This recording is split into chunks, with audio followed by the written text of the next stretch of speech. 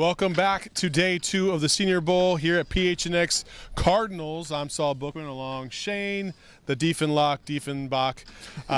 Shane, obviously, we're looking at the big uglies today, the offensive line, defensive line. You had the O-lineman. What'd you see? Well, the weather was big ugly today, I'll tell you that. Man, it was nasty as shit. It's fun watching these guys because, I mean, these are some of the biggest guys in the country, not outside of football. Cole Strong from Chattanooga was awesome today. He had a bit funny moment in practice where he called out the defense when they were doing their one-on-one stuff, and all the defensive players were asking for a flag because there were refs there. And then he got burned after, but I liked what he saw today. He's a guard, he can move well, so keep an eye on him. And then I also like Darian Kennard a lot. Man, dude from Kentucky, like an immovable force. He was awesome. He had a great moment in practice yesterday, but he was pretty quiet today. Kind of what you want to see if you're an offensive lineman, though. So those two guys really stood out to me. And then obviously Minnesota talent, Daniel Fulete.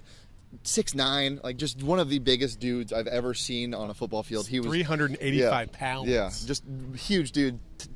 Talent aside, size alone, he's watchable like that. So yeah, I really liked what I saw from those three guys today. Yeah, on the defensive line, Neil Farrell Jr. I don't know what everybody else thinks, but according to me, he's been one of the most dominant defensive linemen out there.